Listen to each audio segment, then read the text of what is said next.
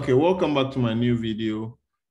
Today's lesson, I'm going to teach you how you can execute shell script and maybe Python script inside your Golang application. So let's jump right into the IDE. I'm already in the IDE. I'm going to create a new directory called shell-script.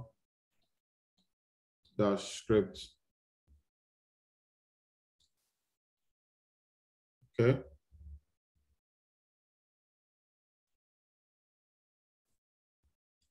Inside that directory, I'm going to create a file called main.main.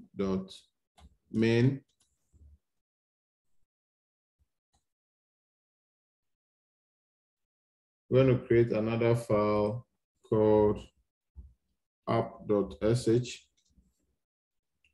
The last one, app.py. So inside the app.sh, I'm going to use the shebang, and then I'm going to echo hello world into a file, which I'm going to use this absolute path. Okay, so I'm going to call it out.out. Okay, and then inside my app.py, I'm just going to print inside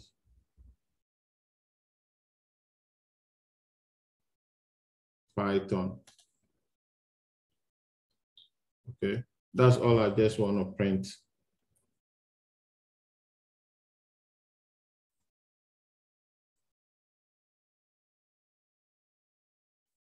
So now I'm inside my main Go application. I'm going to make use of the OS library. So let me import the package, import os/exec. And then I'm going to say exec.command. Then I'm going to pass bin/zsh. And then I'm going to pass app.sh dot output.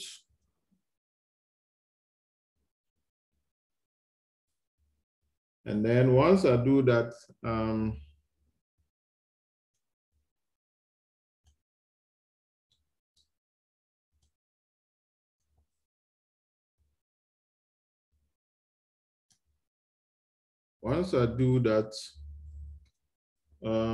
this returns, let's call it CMD as well as the error. So let me handle the error. If the error is not equal to nil, we want to log this fatal error. Else, we want to just print CMD, which is the command. And then we finally print done. Okay, so that is all to the code to execute this app.sh. So I'm just going to click on the green button and run this Go application. As you can see, it's printable done. And once we see inside our shell script folder, you can see out.out. Okay, so when I double click, you're going to see hello world. If I run this program again, it's going to append another hello world to this out.out. Okay, just for the fact that I did this double pipe. So this double pipe or this double arrow means that it should append to this entire file. Okay, so let's try for the app.py. So I'm just going to replace this Okay, let me just copy and then just comment out so that you can see the difference.